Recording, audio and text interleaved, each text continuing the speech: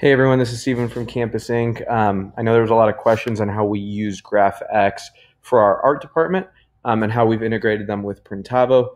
So basically what happens is the GraphX team is an employee on our Printavo. You have unlimited users, so their entire team is able to log in and do artwork for us. So basically what happens is that there's some basic commands or requests that we ask GraphX to do.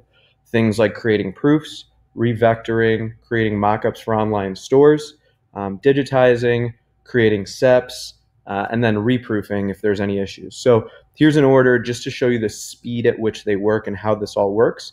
Those Printavo users know this screen very, very well, but we went ahead and our account manager sent out an order for approval yesterday at 3 p.m. The order was approved by the customer just shortly after. We then asked GraphX to create a proof at 4:05 p.m. GraphX logged in, they got a notification, they uploaded the proof at 4:30 p.m. Our account manager then sent it out to the customer at 9:40 a.m. And then the customer approved it literally at 9:48 a.m.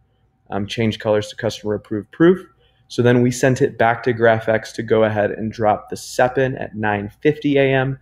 And then GraphX uploaded that SEP by 10:30 a.m. So basically, that's just one instance of how they're working for you in the background and how quickly they are with it.